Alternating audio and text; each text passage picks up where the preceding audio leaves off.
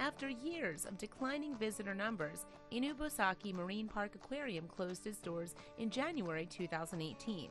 At the time, it was not known what happened to the hundreds of animals that called the attraction home. But 2 months later, activists made a disturbing discovery. Inubosaki Marine Park Aquarium is located in Choshi, Japan. The coastal town lies to the northeast of the capital, Tokyo, and the aquarium was once a popular tourist attraction. The tsunami of 2011 changed all of that, though. You see, the almighty waves that were sparked by the Tohoku earthquake severely affected the region in which Choshi is situated. The consequences were devastating. The damage was such that it tied to a nuclear crisis at the Fukushima Daiichi nuclear power plant complex, where a trio of reactors went into a catastrophic meltdown. The accidents would have a lasting impact on Japan's northeast, too. The release of radioactive materials made it less of an appealing holiday destination for tourists. As a result, visitor numbers at the Inubosaki Marine Park Aquarium began to dwindle. So, 7 years after the earthquake and tsunami, the aquarium shut its doors for the final time in January 2018. Prior to this, the facility had been home to hundreds of animals, including fish, reptiles, penguins, and a dolphin called Honey. It had been up to the owner to decide the fate of all the creatures in there, but 2 months after the aquarium's closure, it seemed that no effort had been made to relocate the animals. Later, animal activists captured footage of Honey floating in a dingy pool on the abandoned site.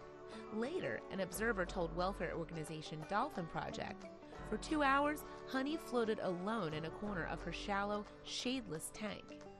Sadly, this story was just the latest in a string of tragedies that had marred her life. You see, the dolphin had been captured from the wild in 2005 during the annual hunt that takes place in Teiji, a settlement on the west coast of Japan. The port town was in fact made infamous by 2009's award-winning documentary, The Cove. The film highlights the brutality of the local hunt, during which dolphins are driven into a small bay where they're more easily caught or killed. As awareness of the inhumane practices used at Teiji rose, the Association of Zoos and Aquariums withdrew its support of the hunt. The decision came too late for many dolphins, though, including Honey, who wound up at Inubosaki. Sadly, by August 2018, it looked like Honey had been left to die at the park. Although reports suggested that former aquarium employees were still feeding the animal, it was unclear where they were sourcing the food and whether the supply would last much longer. Later, in August 2018, Akiko Mitsunobu from Animal Rights Center gave an update on the dolphin's plight. She told Reuters news agency, "Honey is a symbol of both the problem of marine parks and Teiji's hunting practices. When we went to check on the facility, she was showing signs of stress, putting her head weakly in and out of the water." To make matters worse, Honey was not alone. There was also nearly 50 penguins and countless reptiles and fish left abandoned at the park. With the representatives of the Inubosaki Marine Park maintaining their silence, all the animals' futures remained unclear.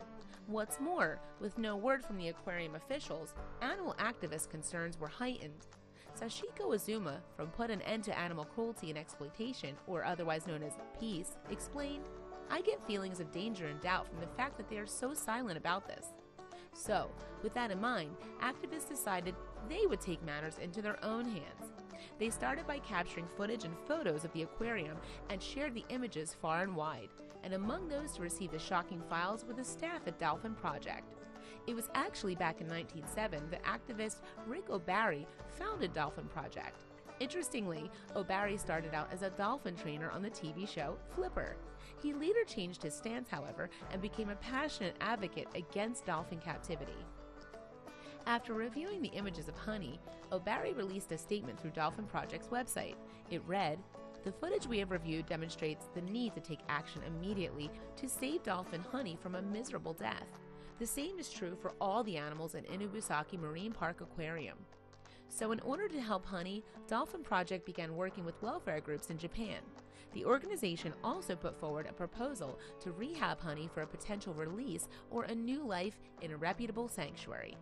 Now, if anyone knew how to save Honey and her friends, it was the team at Dolphin Project.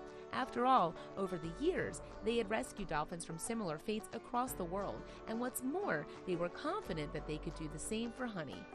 So with the eyes of animal lovers across the world on the case, there's plenty of pressure on the reps of Inubusaki Marine Park Aquarium to finally do the right thing. And with any luck, Honey and her fellow animals will eventually get the happy endings that they deserve.